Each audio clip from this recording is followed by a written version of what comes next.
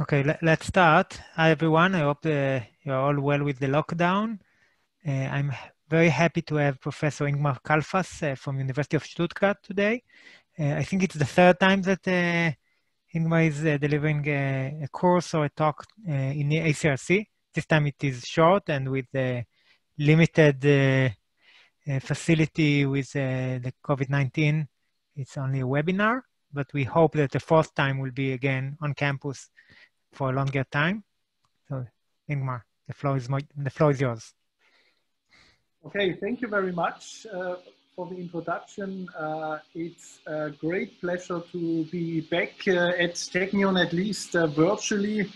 I do hope that we will all be able to meet physically in person soon again. Especially, I hope that you in Israel, who I know are facing a lot of restrictions and problems now, I hope you will manage well and that we will all recover soon.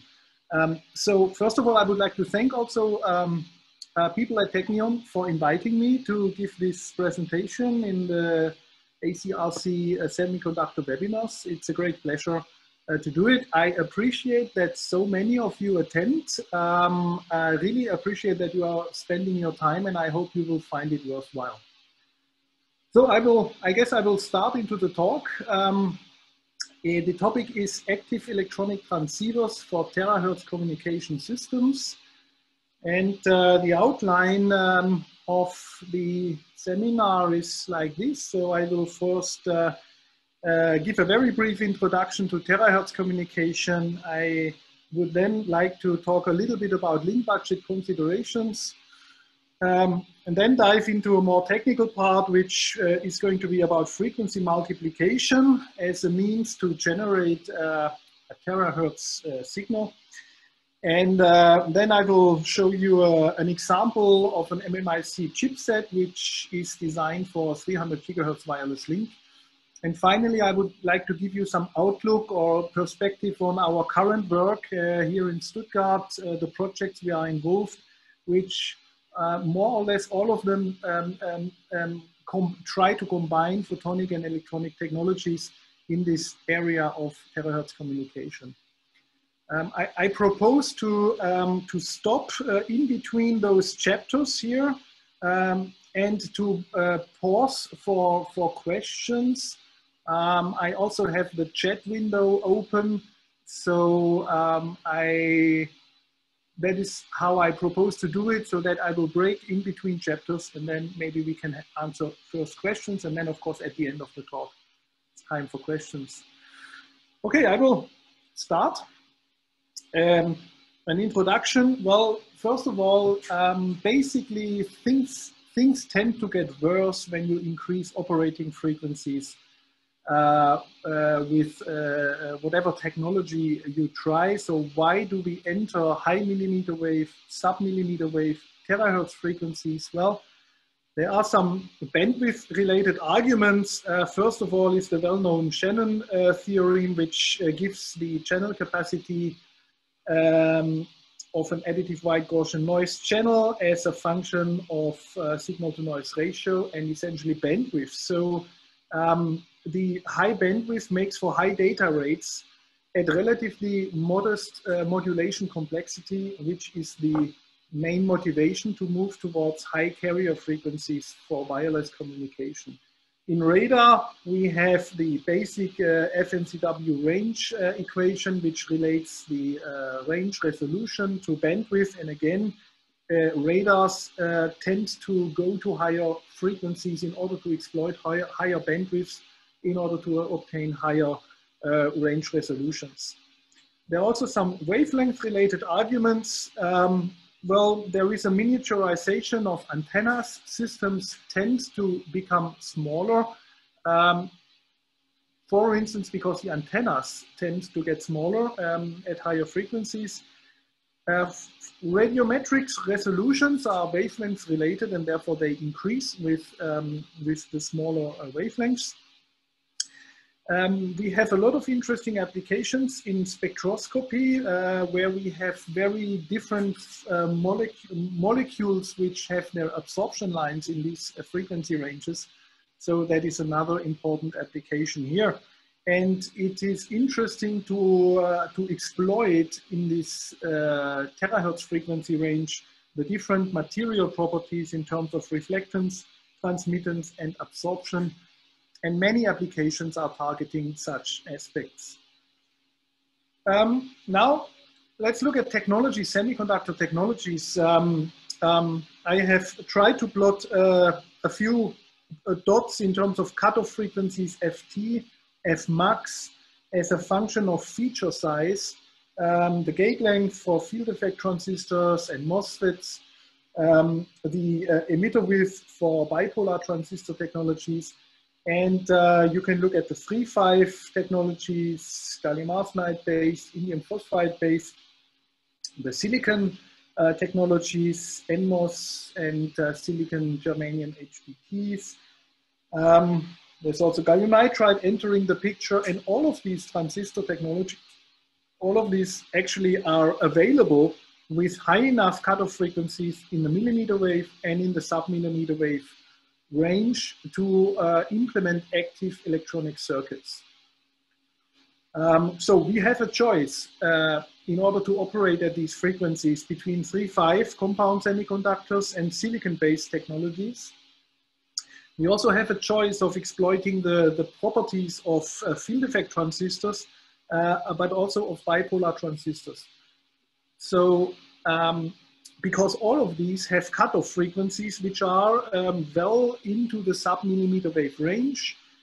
We achieve record maximum frequencies of oscillations today well beyond 1 terahertz, and Fmax is the most relevant cutoff frequencies for analog and millimeter wave circuits. So the ones I will be focusing at today.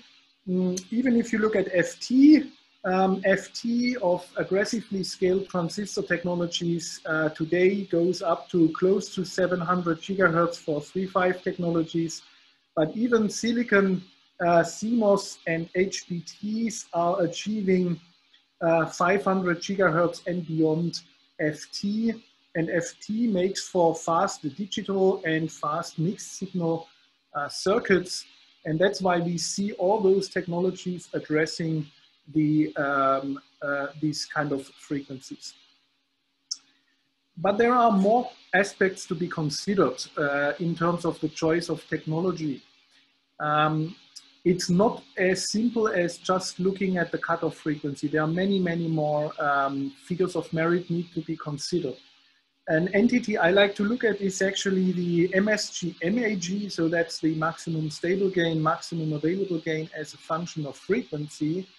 And at your target frequency of operation, it will decide on the gain per stage of an amplifier. And if this gain per stage is high, then you have, as a circuit designer, more degrees of freedom to trade gain versus bandwidth. Because remember, the main motivation to go to these high frequencies is to exploit high bandwidth. But you also need to, your circuits also need to deliver this bandwidth. And therefore, a high gain per stage is very beneficial. Eventually, it also translates into a high efficiency, although mostly this is not, in most applications today at least, this is not the main figure. Breakdown voltage, very important. You not only want to have high cutoff frequencies, you want to have actually the combination of high cutoff frequencies and breakdown voltage, because if you want to implement something like a power amplifier, you are interested in having a relatively high load pull impedance, which will allow you to go for wideband output power and not just narrowband output power. And building a wideband power amplifier at high operating frequencies is a major challenge, of course. Passives, the quality factor Q of passives is also a headache at increasing frequencies. low Qs make for loss and low efficiency in your integrated circuits.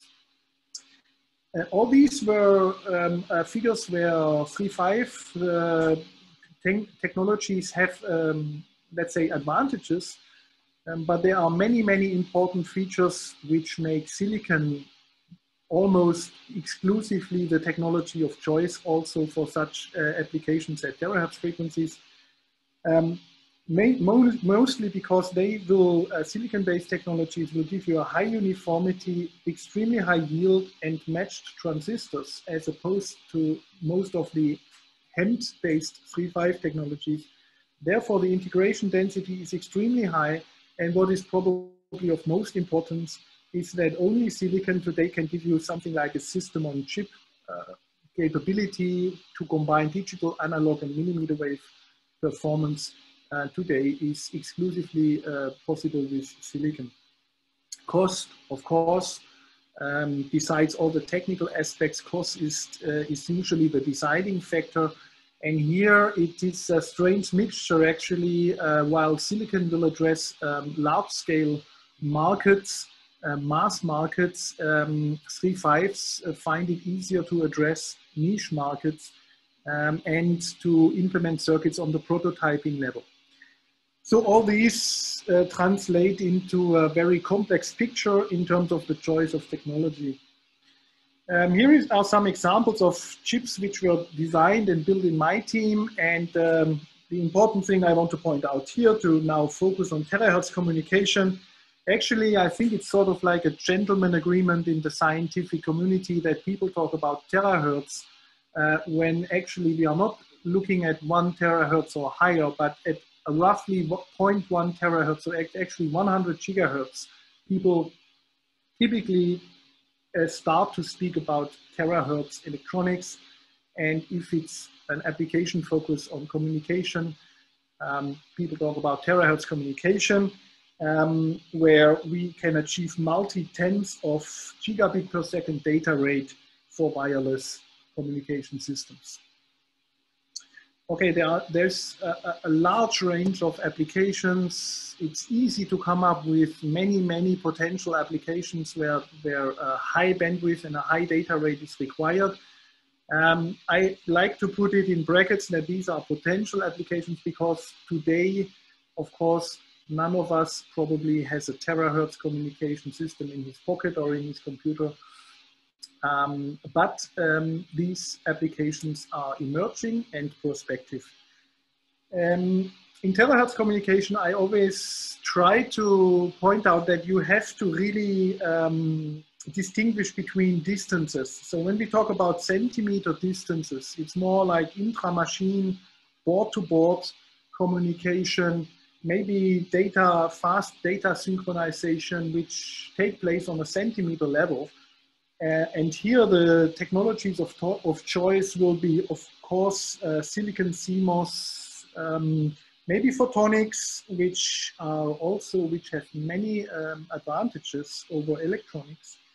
Then when we go into the meter range of communication systems, we talk about things like home theaters, wireless LAN, wireless personal area networks, the media shower or the media kiosk, data centers, smart offices. Here, I think today the technology of choice will be rather the more performing silicon germanium by CMOS technologies. And then if we go up in distances towards front hauling, back hauling, in 5G, 6G mobile communication systems, in access networks, and finally in relatively high distance fixed point-to-point wireless links, then I think that the technology of choice is still, due to its relatively high performance, the 3.5, gallium arsenide, indium phosphide, and more recently also gallium nitride technologies. Okay, so much about an introduction. I guess I will dive into the link budget considerations, and then we have a break after that chapter, because it's all still introductory. There are many basic dependencies on frequency, respectively wavelength, to be considered if you think about the link budget of such a communication system at terahertz frequencies. First of all, the free space path loss is going to be proportional to 1 over f squared. However, this free space path loss is compensated for by the antenna gain, which is related to the antenna aperture. And the gain of the antenna is going to be proportional to the square of the frequency. And therefore, the first thing to observe is that the free space path loss is compensated by the antenna gain, typically in terahertz communication systems. However, for a given antenna aperture, what is also going to scale with frequency is the antenna directivity, which you can measure in terms of the half power beam width. It's going to be proportional to 1 over f, and therefore, this compensation of free space path loss is going to come at the cost of antenna directivity. If you can look at any extreme high frequency communication link, these are not isotropic antennas.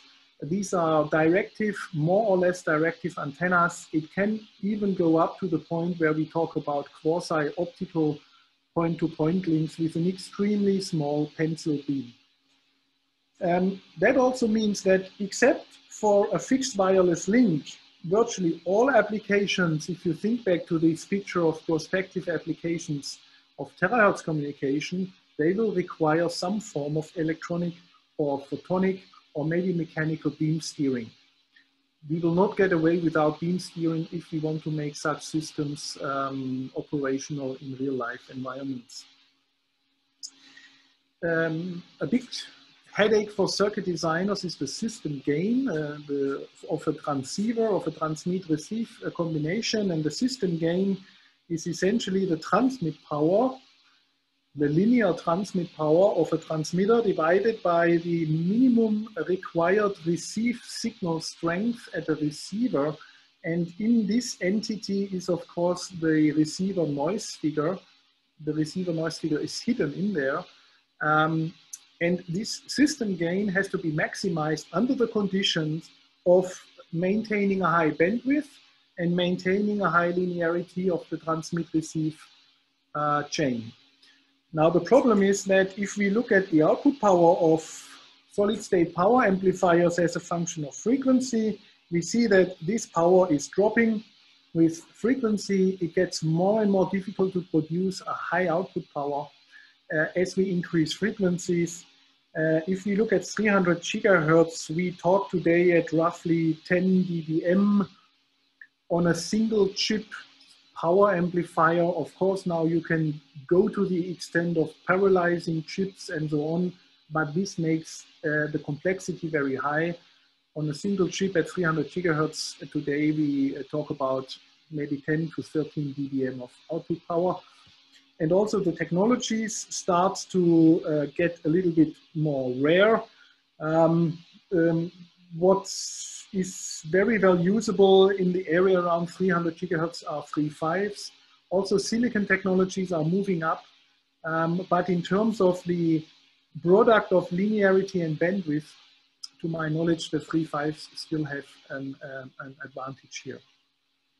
In terms of output power, I think at relatively moderate frequencies, it's important to consider that gallium nitride as a wide bandgap semiconductor material provides today's state-of-the-art solid-state output power, roughly up to 100 gigahertz. There are lab examples going beyond that, but you achieve at least 1 watt, even 2 watts on a single chip solid-state power amplifier in gallium nitride technology today at around 100 gigahertz.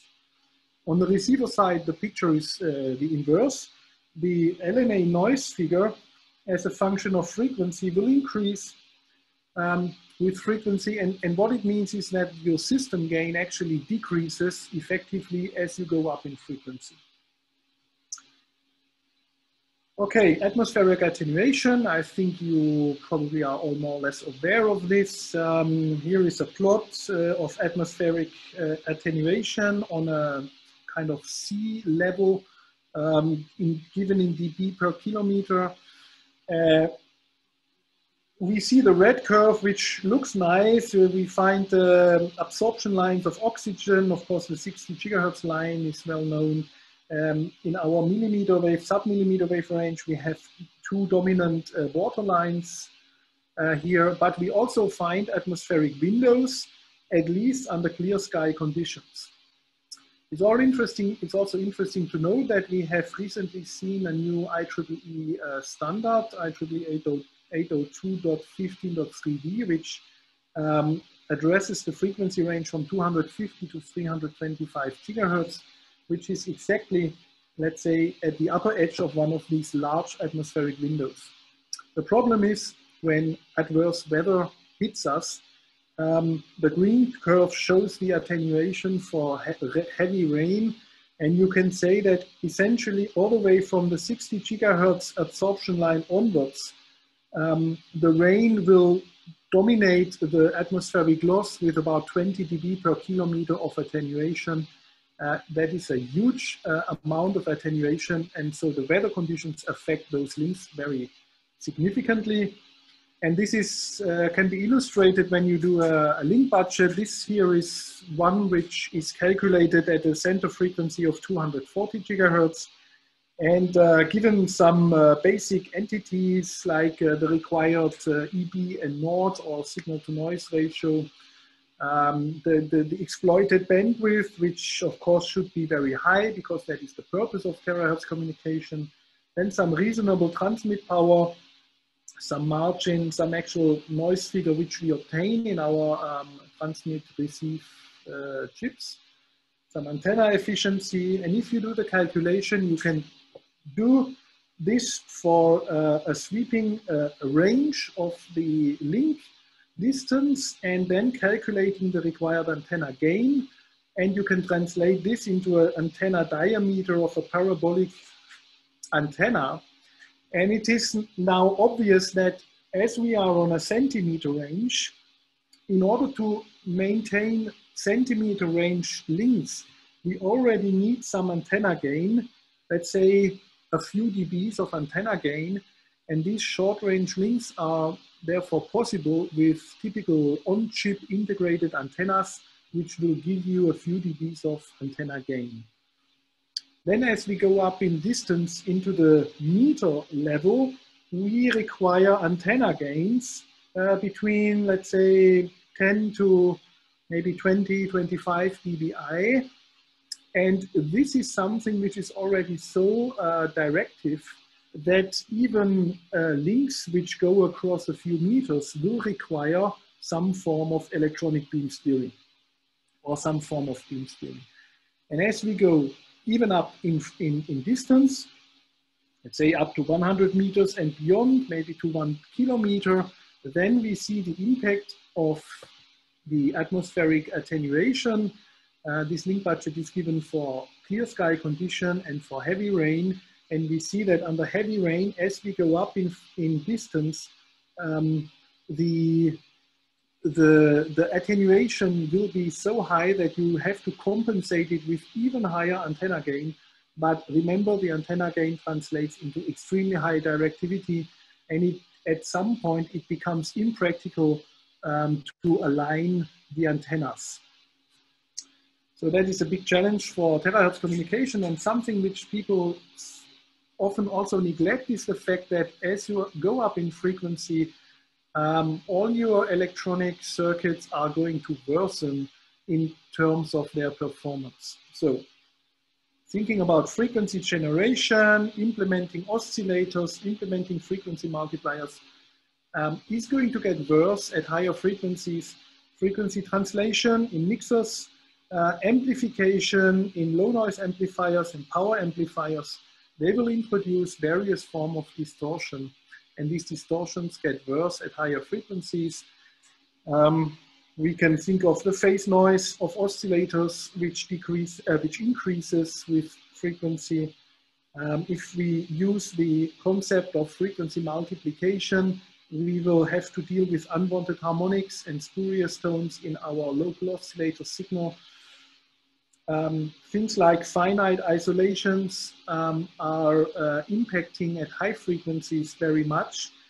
And in quadrature mixers, since we want to exploit very wide bandwidths, the quadrature imbalance, gain and phase imbalances start to play an increasing role.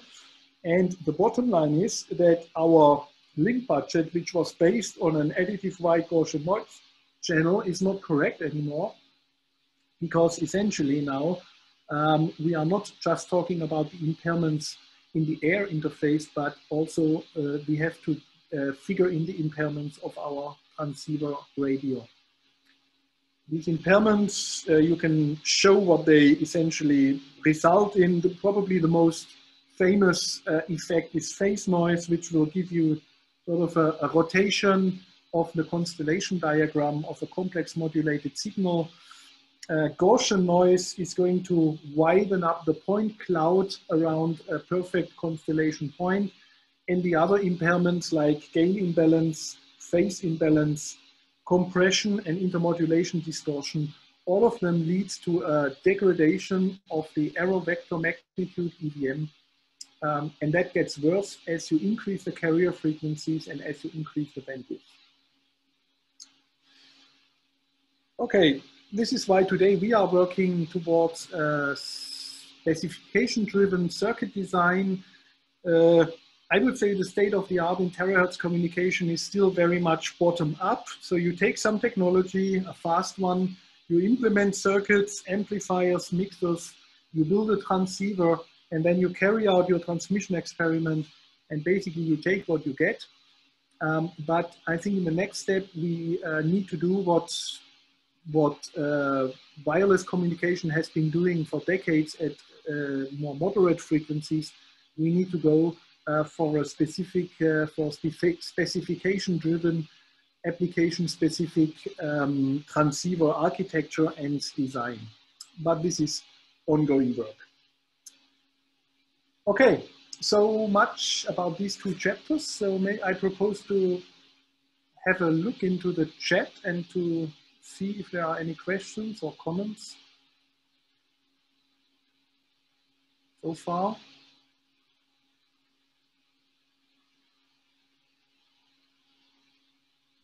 So please use your raise hand, blue icon, so we will be able to unmute you.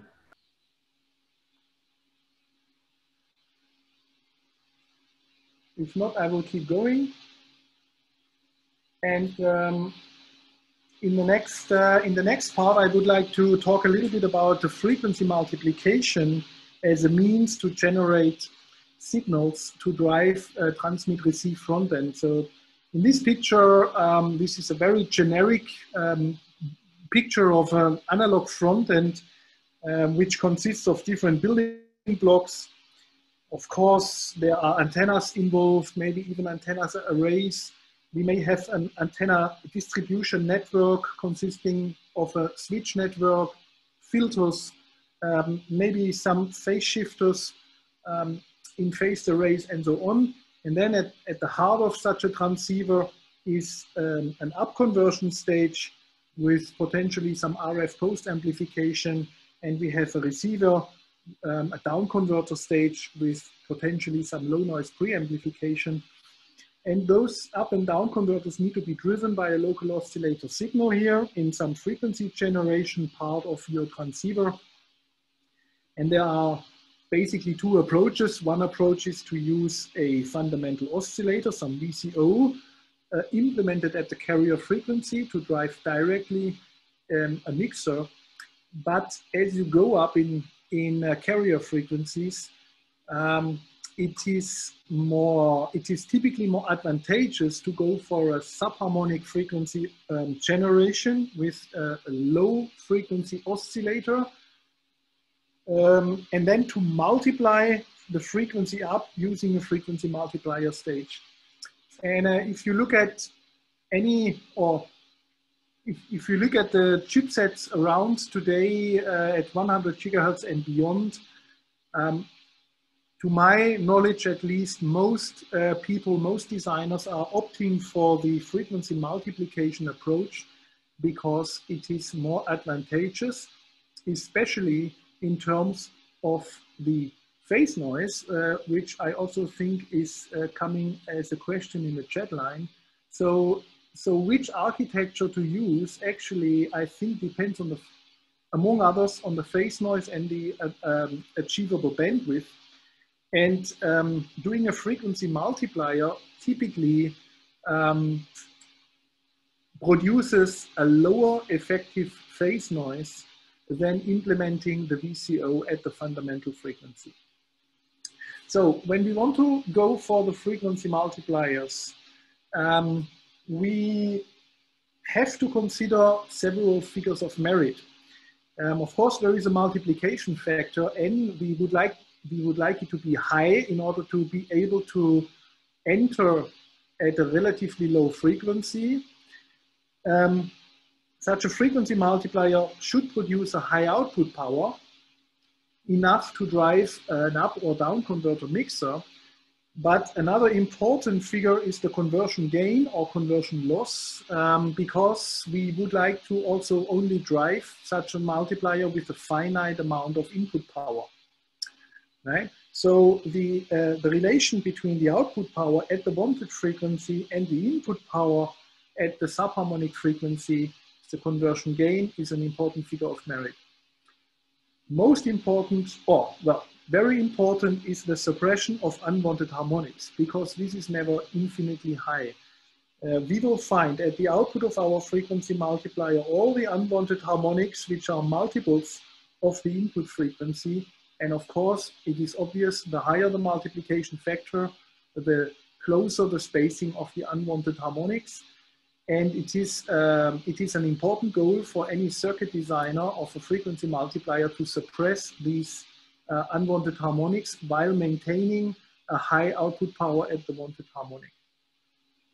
Phase noise is another important issue. So we will inject a signal with some finite phase noise, and this phase noise is going to be degraded actually by a factor of 20 log n, so 20 times the logarithm of the multiplication factor, and it's going to be therefore much higher at the output of the frequency multiplier. One can also look at the noise matrix of such a frequency multiplier with a phase and an amplitude modulation index here, and an ideal frequency multiplier will only affect the phase noise and will degrade it by a 20 log n, but it will not affect the amplitude noise. That is an ideal frequency multiplier, but that is difficult to realize in real life. To give you one example of such a frequency multiplier, I'm showing here a multiplier by 12. It's actually a cascade of a doubler, a buffer amplifier, a tripler, some filter, buffer amplifier, and then a doubler, and again some filtering stage. It is designed to produce output frequencies in W band, and this is using some, so it's obvious, an active transistor-based frequency multiplier. I don't want to go into detail about those entities here. What I want to point out is the phase noise degradation of 20 log n. It is something that you have to verify when you build a frequency multiplier. And this measurement is shown here in this top graph. So you see a measurement of the phase noise. And what is shown is the comparison of the input phase noise coming from a synthesizer, a lab instrument, and which is then degraded by 20 log 12. So that is the theoretical curve is the red curve, and the actual measured curve at the output of the frequency multiplier by 12 is the blue curve. And what you see is that it's nice on top of each other. There is no deviation between this theoretical phase noise degradation and the actual measured phase noise. And therefore this frequency multiplier by 12 is a good frequency multiplier, especially if you also have a look at the suppression of the unwanted harmonics. So the actual 12th harmonic is nice, flat and wideband, and all the other harmonics are suppressed in this typical bathtub curve. And we have here a suppression of about 30 or so-ish dB C with respect to the 12th harmonic. To sum that up, here I'm showing a few examples of MMIC-based multiplier, frequency multipliers we have implemented over the past years. We have implemented many different multiplication factors, multipliers by 8, by 12, and all of them typically originate at the input in X-band at around 10 gigahertz. So your VCO will operate in X-band, and then we take the signal from there, we multiply it up into somewhere in the W band around 100 gigahertz, and from there we take it and multiply by 2 in order to achieve 200 gigahertz. We multiply by 3 in order to go towards 300 gigahertz. We can multiply by 4 to go towards 400 gigahertz, and it is even possible to multiply by 6 to address a frequency range at 600 gigahertz. And this is typically how we generate our signals, a typical architecture of our chipsets to address terahertz communication looks like this. If we want to implement a transmit-receive system operating at 300 gigahertz, we will actually generate a signal in X-band at 8.33 gigahertz using some PLL, VCO, maybe some lab synthesizer. And then comes the first MMIC, which is this multiplier by 12, generating a W-band signal at 100 gigahertz. And then we go into the next chip, which is a transmitter or a receiver. And this will integrate another frequency multiplier by 3 in this case here, so that the mixer and the amplifier stages operate at 300 gigahertz.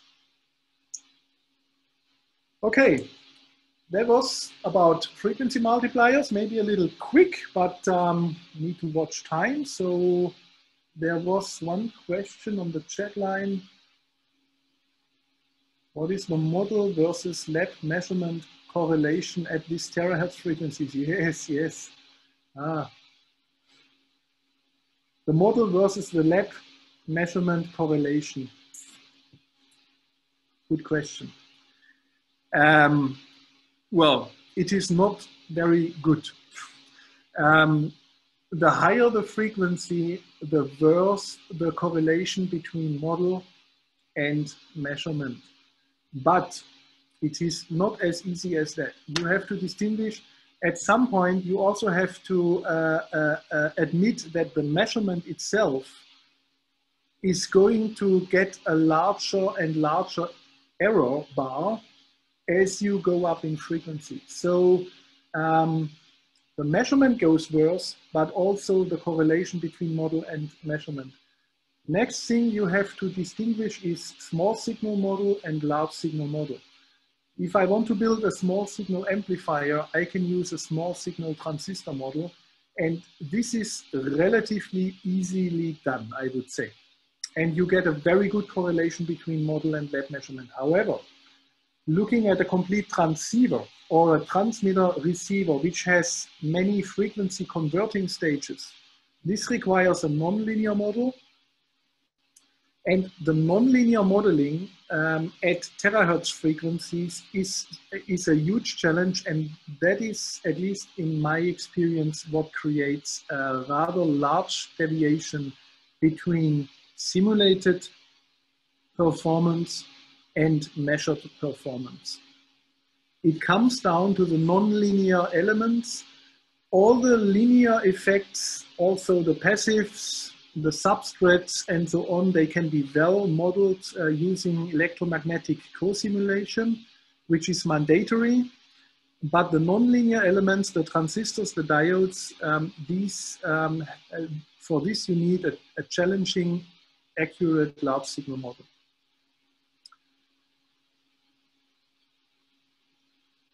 Okay, address nonlinear based versus injection oscillator-based multiplication.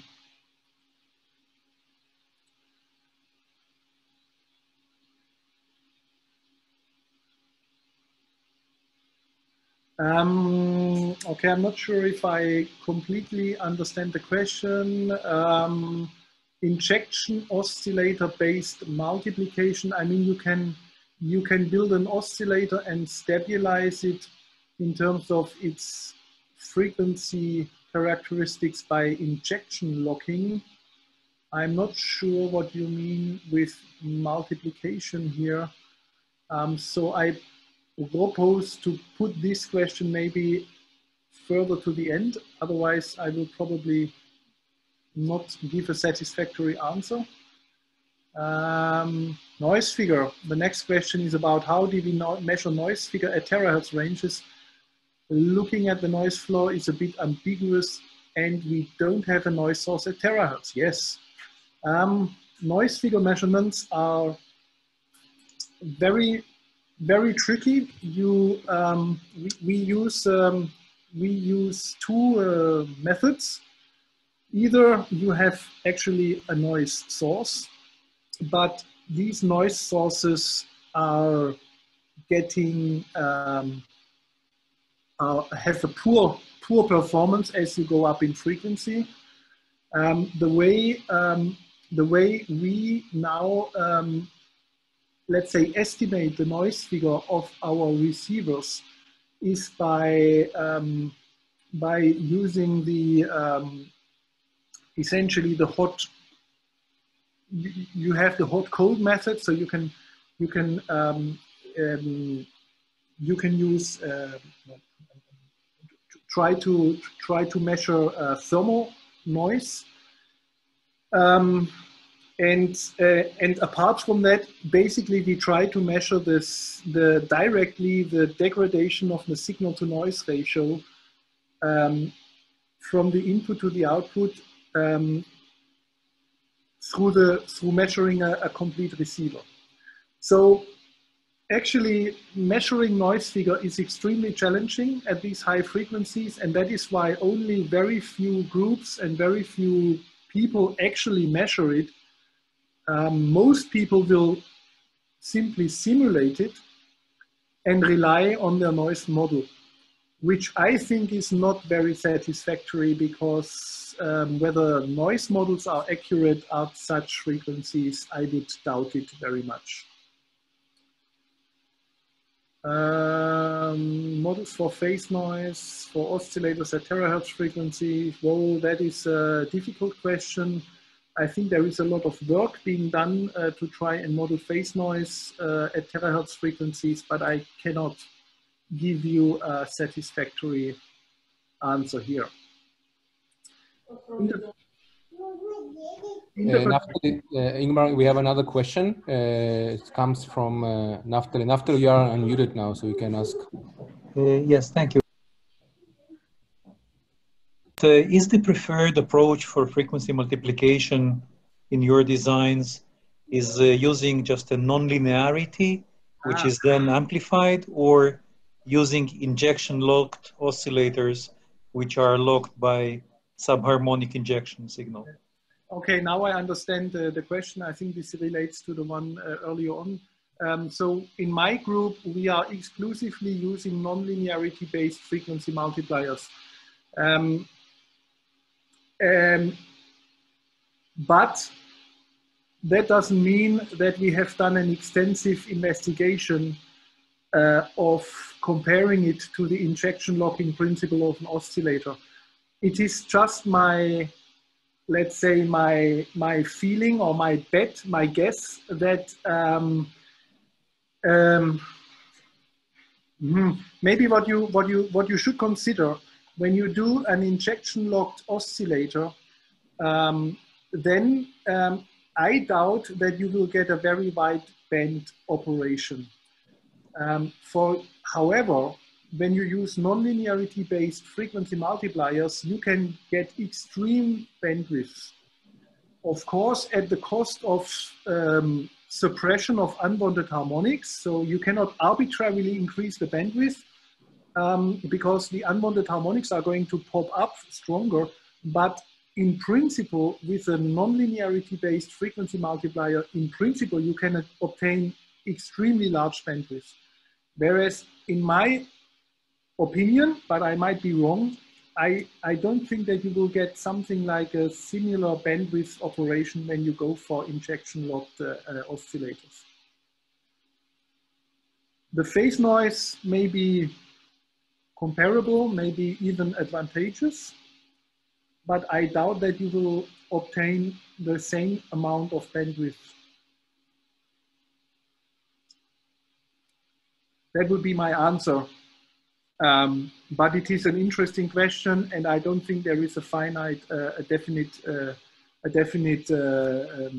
you know, point. A lot of it depends on technology, but in principle, my preferred option is to go for nonlinear frequency multipliers. Okay, interconnect chip to antenna was a question. Yes, yes. It's going to be in my outlook conclusion that this is where things are really critical today. Of course, we try to put most functionalities on the chip in order to avoid the interconnects. We try to put antennas on the chip, but an on-chip antenna will limit the performance in terms of bandwidth. It will have a relatively poor efficiency, so you may want to have an interconnection between a chip and a standalone antenna. And how to do those interconnects? Well, in the systems we are using, we use actually waveguide technology, and we use interconnection substrates like quartz substrates. But you know, using a waveguide module, as you will see later on in those examples, is for many applications completely prohibitive. A waveguide module cannot be accepted in most applications due to size, weight, cost. It's extremely costly. So you need to do something else than a metallic waveguide. And then, well, no method is as good today as a waveguide, so you will have higher losses, you will reduce bandwidth, but there are many very good substrates which you can use, which operate at least into the sub-millimeter wave range. Okay. Maybe we can go on, and then at the end we will be able to answer. Go on a little. Exactly. I will just read this question. Since the data on EM waveguide, what is the waveguide material, future for photonic design approaches and sources? Yes. So I would say this last question maybe we discuss at the end. You will see that in our links we still, if you like, work with waveguides, magnetic waveguides, metallic waveguides, and of course I understand that one has to go away from it. So let me show you a few examples here. We have developed front ends operating in E-band, so that I would not call terahertz communication. That is the well-known frequency ranges for point-to-point links, terrestrial links at 70 to 80 gigahertz. And then we started our work in G-band, so around 240 gigahertz. I like this frequency because not only there is an ISM band at 240 gigahertz, but it is really right in the center of this atmospheric window. However, our latest work is all centered around 300 gigahertz. This is basically also the limit where the frequency allocation is ending today, and where we really enter sub-millimeter wave frequencies. So most of our work today focuses on 300 gigahertz links.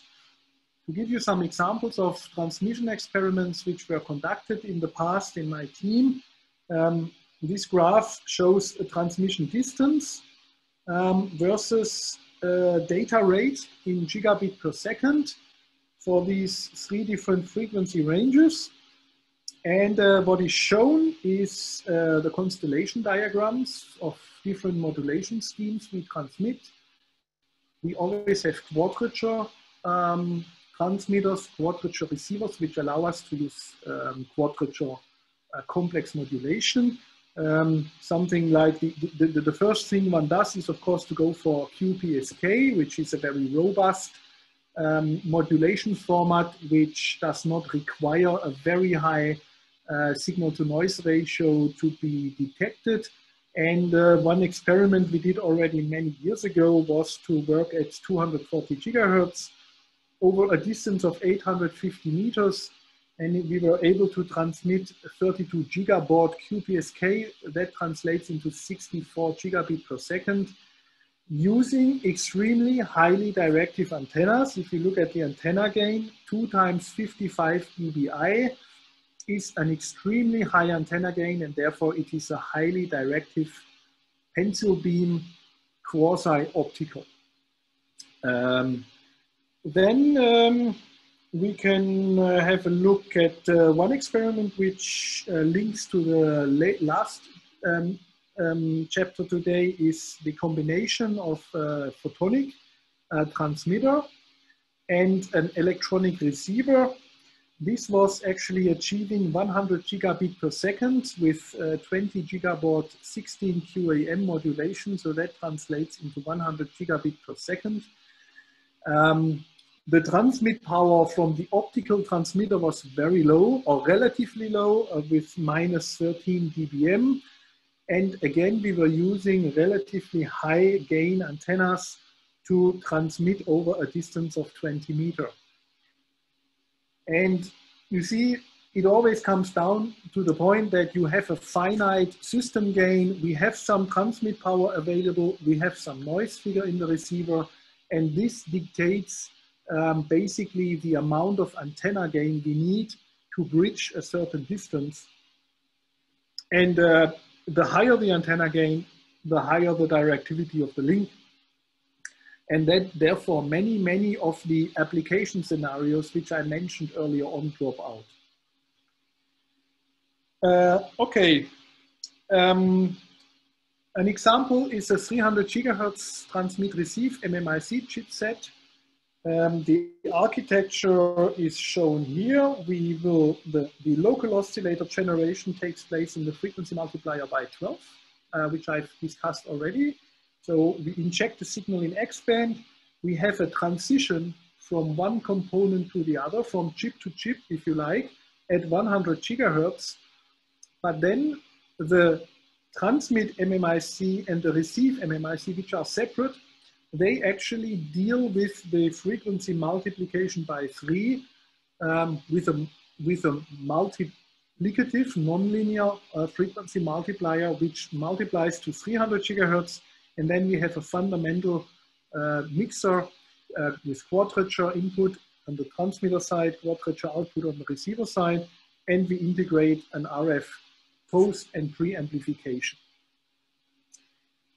This is, if you have a closer look at such a circuit, how it is built. You can recognize here a mixer cell. We like to use passive resistive FET mixers, which are bidirectional, which are of course lossy. But the nice thing about them is they are relatively linear and they are very wideband. And then in order to obtain a high local oscillator to RF isolation, we will use balance concepts. So here we are balancing 2 resistive mixer cells with 2 times 90-degree couplers to make it a balanced mixer. And then you take 2 of these mixer cells and combine it with a 90-degree coupler to obtain quadrature operation. Okay. Then in front here is a frequency multiplier by 3. We like, when we implement frequency multipliers by 3, we typically go for a compressed class A transistor. There are other options, but we prefer this one. We then can post amplify in order to deliver the amount of LO power, which is quite significant because in the end it is split again in this splitting network. So before it reaches the individual resistive mixer cell, a lot of it is lost in the splitter network. And then we post amplify to obtain a certain RF transmit power. The receiver looks essentially identical all the way from the tripler to the resistive mixer. It is identical. The resistive mixer is bidirectional. It can also be used as a receive mixer. just we need to exchange the power amplifier by a low noise preamplifier. Here are the chip photographs. Sorry, the image quality is bad. I'm sorry for this. This happened when I reduced the file size. These chips are built in a 3-5 compound semiconductor technology, which is developed by the Fraunhofer Society in Germany. We are talking about the 35 nanometer gate length metamorphic high electron mobility transistor.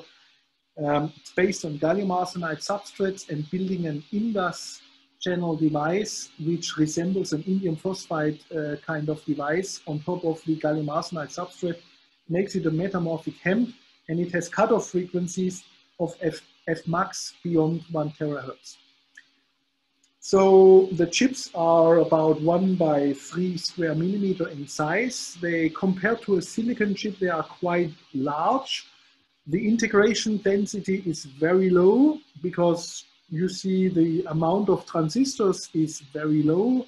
The functionality which is integrated is compared to a modern silicon chip is very low, I admit. However, we stick to this technology because it gives you a very good wide operating frequency range, very good gain per stage, very low noise, and a decent output power. To give you an idea, maybe I will not talk about the technology too much, to give you an idea about the performance you can obtain with such chipsets is in the transmitter. We achieve, without any IF amplification, we achieve a 6 dB linear conversion gain, a saturated output power of around 3 dBm. So at 300 gigahertz, we talk about 1 to 2 milliwatts of transmit signal power. If you go to 1 dB compression, which you need to do if you want to transmit also different amplitude states in the modulated signal, then the transmit power reduces to about -1 dBm. The bandwidth is actually not as large as I would like, but it is very decent. We have about 40 gigahertz of 3 dB RF bandwidth in the transmitter. And we need to drive this with about 6 dBm at 100 gigahertz input power, which we can easily obtain from the frequency multiplier by 12. In the receiver, we get a linear conversion gain of about 11 dB. There is no IF amplification involved in this chip. So it only comes from the low noise amplifier gain, and a standalone low noise amplifier was measured to have a noise figure of roughly 7 dB. To my knowledge, this is state-of-the-art performance. 7 dB of a noise figure at 300 gigahertz is something which you cannot achieve with a silicon-based technology. That doesn't mean that you cannot use silicon, but it just means that with silicon, your system gain reduces even more than when you use 3.5, you can keep the system gain. So the difference between transmit power and noise, receiver noise, you can keep it relatively high while maintaining a wide bandwidth. So the receive bandwidth here is also roughly around 40 gigahertz bandwidth. So this is what you can achieve. These chips, which were used in a system which was actually built as a 4-channel phased array transmit receive front end. So here you find again this receive and transmit chip, and it is part of this phased array at this point here. Then we have the frequency multipliers by 12, and the phased array is formed by local oscillator beam steering using a DDS, a direct digital synthesis based 4-channel synthesizer operating at 8.33 gigahertz, giving a coherent 4 channels output. This is something which is, let's say, state of the art with direct digital synthesis chips. You can do this. And then we come with 4 channels of our up converter. And then there is a special metallic waveguide module, which is put in front, which combines the 4 outputs here and brings it into a phased array where the distances between individual antenna elements correspond to roughly 1 lambda, because at 300 gigahertz, the free space wavelength is of course 1 millimeter. The photograph of this is shown here. You can maybe distinguish at this point here the 4 antenna outputs, which are spaced by 1 millimeter.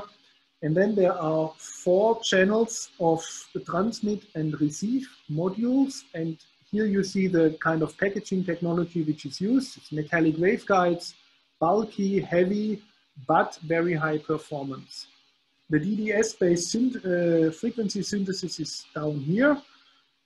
And with such a system, we were able to do at least a basic form of electronic beam steering. So we were able to steer the beam here in around 40 degrees.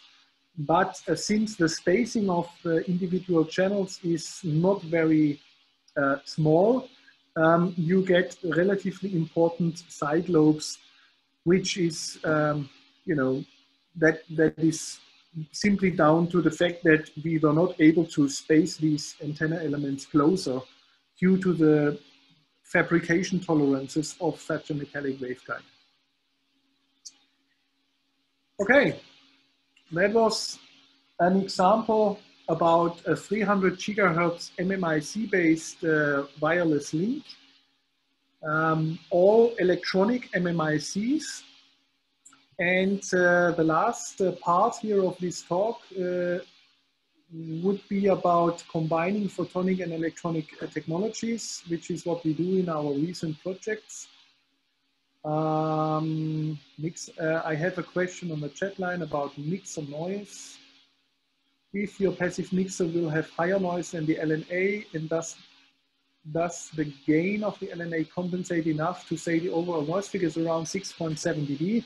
Yes, the LNA has a gain of about 30 dB, between 25 and 30 dB.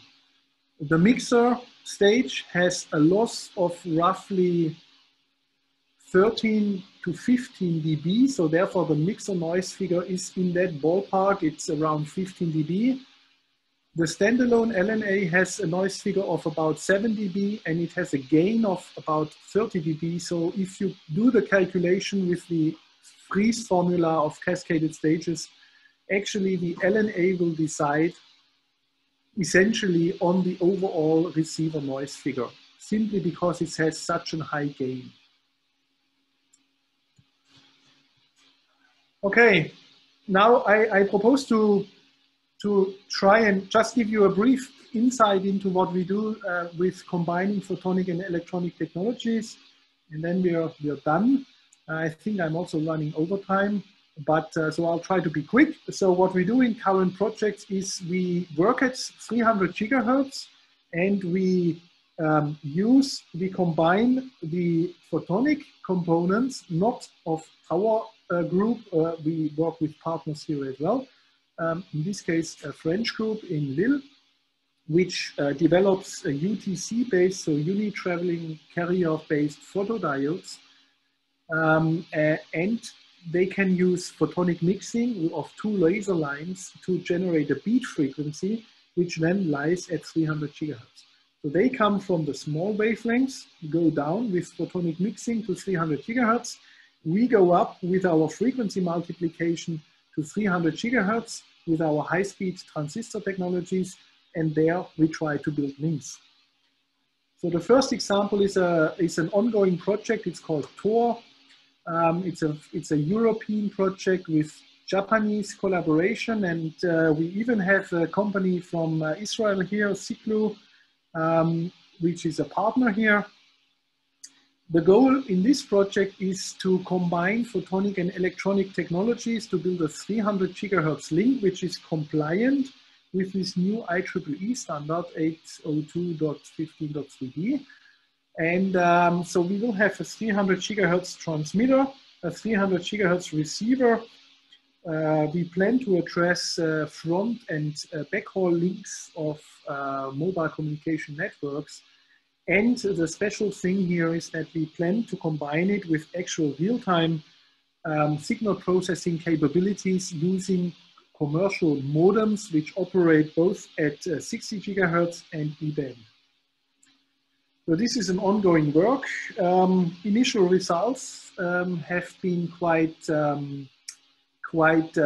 promising because we have demonstrated that this concept of super heterodyning, which is something not so conventional at terahertz communication, works nicely. So we have done a link in a lab setup which transmit the signal at 300 gigahertz, but we are effectively transmitting a signal which was first modulated up at an IF frequency of around 10 gigahertz using a first upconversion stage and mixers before we address this IF modulated signal to the input of our 300 gigahertz transmitter. And then we downconvert again to an IF frequency of 10 gigahertz in a first downconversion stage before we then downconvert into the baseband and analyze the signal. And this worked very well. This is a complex slide, and due to time, I will not dive into the details. We transmitted up to 60 gigabit per second with 64 QAM modulation. And we also were able to demonstrate this channel aggregation of aggregating several channels in frequency domain. So essentially a frequency division multiplexing approach. You can see this in the spectrum here. There are two channels, each of them containing a 32 QAM modulated signal. Each channel has a 8 gigabit per second data rate. Both of them are aggregated in the frequency domain at around 10 gigahertz, up converted to 300 gigahertz, down converted again to 10 gigahertz, down converted to baseband, and it could be demodulated with a decent received quality. And the second project, which is currently ongoing, is a French-German collaboration between my team and the EAMN in Lille in France, where we are using a photonic transmitter, which uses laser mixing of two laser lines to generate a beat frequency at 300 gigahertz using this nonlinear photodiode. One of the two laser lines is modulated with some signal, and we can then transmit this through the air, and the receiver is again our electronic receiver, which I have already shown, consisting of an upconversion, a multiplier to go to 300 gigahertz, and then an electronic downconverter with an LNA. And using this approach, the special thing of this setup was actually the extreme bandwidth we were able to generate. So it's worthwhile, I think, to look at those colored graphs. Maybe if they are not so easily to understand, the green curve is actually the normalized complex transmission function. So the transmission function of a system which consists only of a photonic transmitter and a passive diode-based receiver. And you see how in using such a system, you have maybe a 6 dB cutoff frequency, or here what is shown is actually the 3 dB cutoff frequency of around 8 gigahertz. That means that if you use these components to build the link, you can modulate your signal roughly within a bandwidth of 8 gigahertz. When we go for our electronic system, this is the red curve and the pink curve. We obtain a 3 dB cutoff frequency of about 11-ish or 10-ish gigahertz, slightly higher than the passive link. But the very high transmission bandwidth came from combining the photonic transmitter with the active receiver. It's these dotted lines here, the blue one and the turquoise line. And we were able to use a modulation bandwidth of 16 gigahertz. And within this modulation bandwidth, we were able to transmit an 80 gigabit per second QPSK signal, 40 gigabaud symbol rate, with noisy, of course, this is Gaussian noise limited here, but with a noisy constellation diagram, but we were able to down convert and demodulate. And here are some examples of even higher modulation formats. It was also possible to demodulate a 16 QAM signal with 25 gigabaud, so that is 100 gigabit per second. You can see how the constellation diagram is really noisy, but you also have to take into account that the black dots, the black constellation diagram is what you get from your source and your sink. So from the arbitrary waveform generator at the source and the oscilloscope at the sink. This is already relatively noisy. And then if you go through the link, you end up with the red point clouds, but it was still possible to demodulate the signal at 100 gigabit per second. Okay, that brings me to the end. Very quickly, conclusions and outlook. So I still believe that 300 gigahertz directional links are available and a scalable options for gigabit wireless data rates in real-world communication systems. So going outside of the lab into a real-world application. We have demonstrated in the lab 100 gigabit per second, and I believe that it's going to work also in real-life systems with relatively low complexity modulation formats, only 2 to 3 bit per second per hertz, achieve such kind of data rates. And in my opinion, the future developments should focus on there is a lot of performance improvements which can be obtained in the analog transmit receive frontends. I think a lot of work needs to be spent still on electronic beam steering for mobile or nomadic applications. And I think that silicon technologies and that photonic technologies will be the technologies of choice to go for phased arrays and so on. A bottleneck turns out to be the energy efficiency of real-time digital signal processing at 100 gigabit per second and beyond. I always focus on the analog front-end performance, but the power consumption of the digital baseband at 100 gigabit per second is enormous. And if people talk about all those nice and shiny application scenarios of terahertz communication, they always neglect the power consumption. And no battery-driven system today will be able to sustain 100 gigabit per second data rate simply because the digital signal processing is far too power hungry. So we need to work on this. And finally, what we are currently doing in the frame of this TOR project is seamless network integration of a terahertz link into an actual data network. And with this, I would like to conclude my presentation. And now I don't know how much time is left, but for me, it's still fine to answer questions and to enter into discussions. Okay, thank you, Ingmar, very much. And please, if somebody wants to ask something, use the raise hand. You have the blue icon in the in your Zoom menu, and we'll be able to unmute you. There is a question about metamaterial lenses. Yes, you are probably more familiar than I with this. Metamaterials, yes, but to my knowledge, from what I have seen, the performance is not yet, I mean, for some applications it might be sufficient, but the losses, the efficiencies are the losses are high, the efficiencies are low. But I think it is a very promising way to go ahead, yes.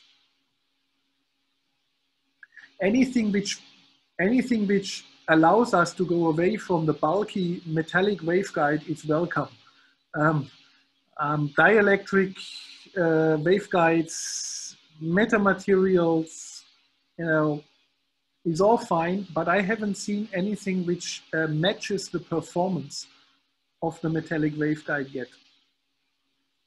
For many applications, that will be fine.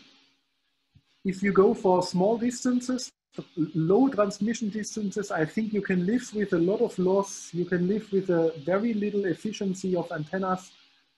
You have to maintain bandwidth, which is another challenge, but the efficiency is not so important on low distances. But if you, as we do in my team, if you target high range communication links, nothing can match the metallic waveguide today.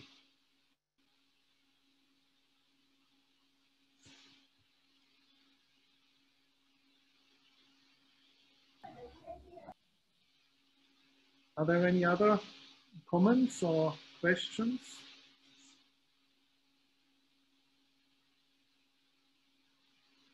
Why don't you use on-chip antennas? Yes, yes. Well, we do.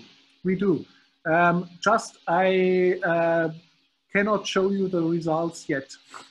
But yes, at 300 gigahertz, using, as we do, gallium arsenide as a substrate material, you can build very decent on-chip antennas. However, I have to say that the on-chip antenna will always limit your performance. Either you build it as a wideband antenna because you don't want to limit the bandwidth, but you will lose efficiency, or you try to build a high efficiency on-chip antenna, but then you will be restrained. The antenna, I think, is going to be the bottleneck for bandwidth. At least in the 3.5 technologies I was talking about. The amplifier stages obtain a nice bandwidth, and if you want to build a high efficiency antenna, the antenna bandwidth is going to be smaller than the bandwidth of the transmit-receive front end. Is scaling a concern when you use on-chip antenna? Well, yes, scaling is always a concern, and increasing losses are a concern, but and then it depends how much aperture you want to obtain, how many wavelengths your antenna should contain. But we now, in order to go away from the waveguide packaging, and in order to avoid a chip-to-chip transition at 300 gigahertz, the only way to go is to have an on-chip antenna and to radiate your 300 gigahertz signal off the chip directly.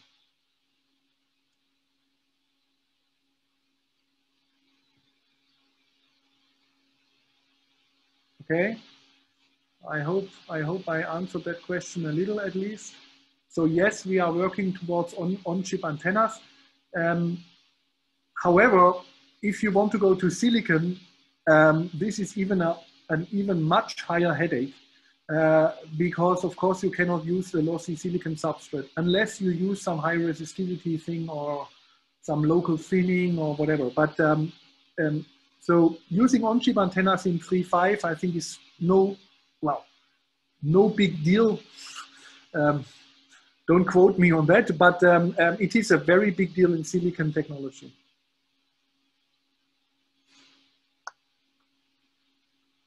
How important would it be to use gallium arsenide based front-end modules in 5G cell phones versus silicon-based? Oof. In a cell phone, so in an end-user device, wow, I'm of course, my heart lies with 3.5 technologies, and I would love to see 3.5 chipsets in 5G cell phones. Can you think of a trade-off that would make this choice compelling? Well, to be honest, I cannot think of a trade-off. I don't think we will find 3.5 technologies in a 5G handset. Personally, I think there is no trade-off which would tolerate the amount of the cost which is involved simply for those chipsets. The trade-off would be if there is a tremendous lower cost for those 3.5 technologies, but I don't see that happening.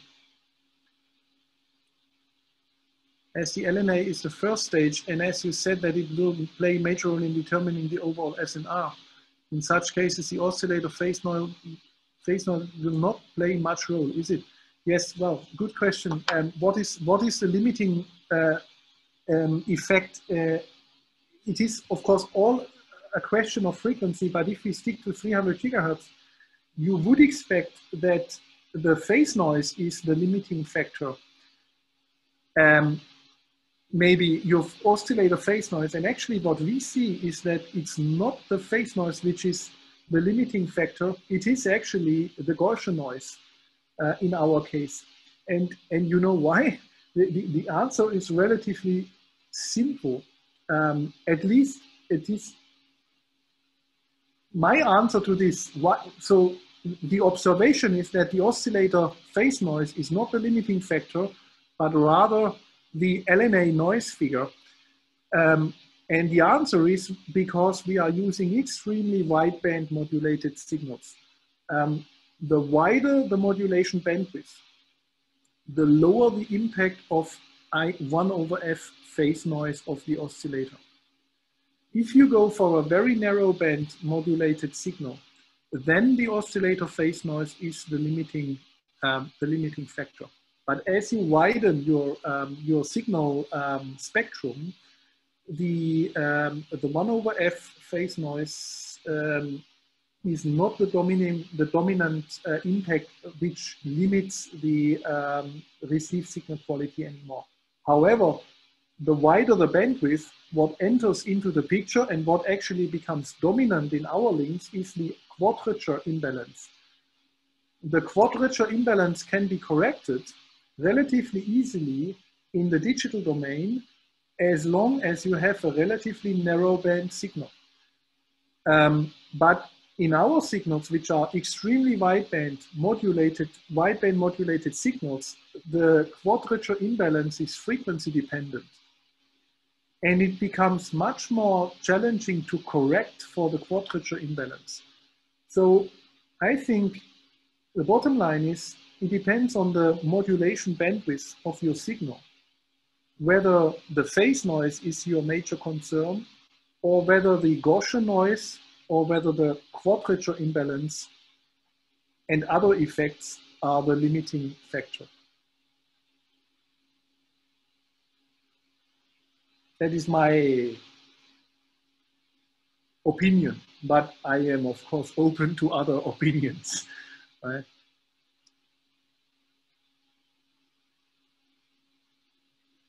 In our link, what we see is that the Gaussian noise is the limiting factor and not so much the 1/f noise.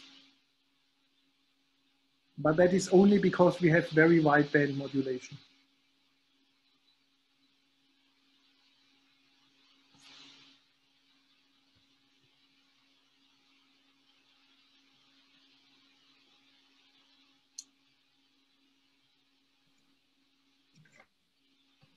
Any other questions?